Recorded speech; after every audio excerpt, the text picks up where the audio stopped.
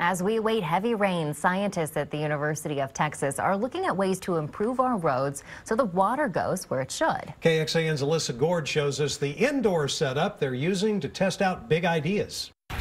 As rain comes down outside, the scientists are looking inside at how all the water will add up. So that's what we would call bypass. Ben Hodges said this is what happens when a curb inlet that's supposed to collect stormwater doesn't.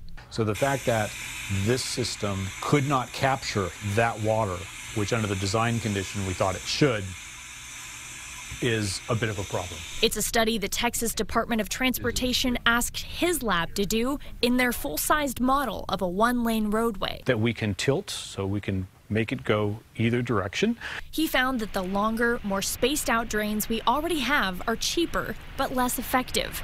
His tests show shorter and more frequent openings will better prevent flooding. We have legacy infrastructure, that we have stormwater systems that were designed sometimes in the 1960s and 1970s that really are insufficient for our needs. Hodges thinks the state will have to start with changes to new roads. And people continue to move to Texas. I don't think you'll stop that from happening, so we're going to have to do something about the infrastructure. Alyssa Gord, KXAN News.